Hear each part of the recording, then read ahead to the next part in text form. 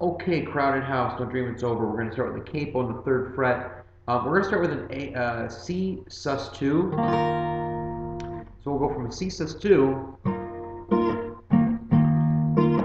to a C7 sus2 to a C7 sus4. So again, C sus2, C7 sus2, C7 sus4. Okay.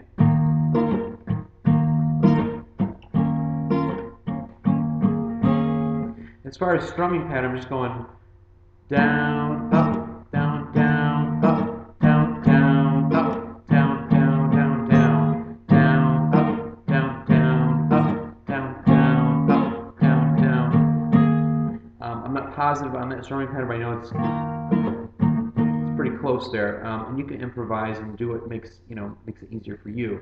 So that's your intro part.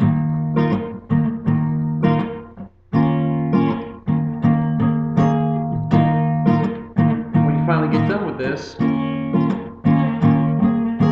going to go to the verse part, which again is C sus2 to an A sus2 to an F major 7 to an E.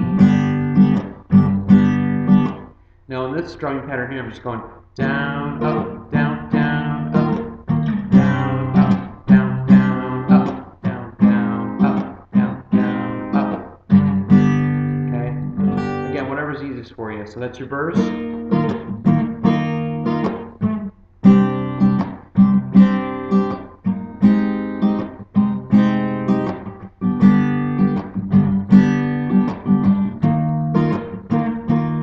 you finally get done with that verse,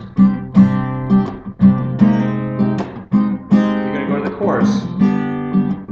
The chorus is F major 7, G, C, A minor 7, F major 7, G, C, A minor 7.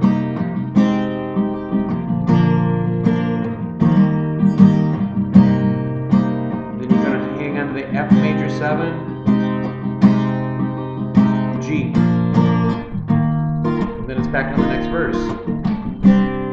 So a lot of repetition between that there. That's your changes for your verse, your chorus. The only other major change is when it goes to the solo. At that point, you're still going to use the same chords used for the verse. And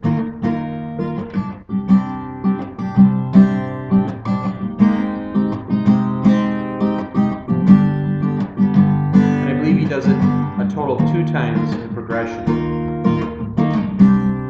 Again, this is your solo part.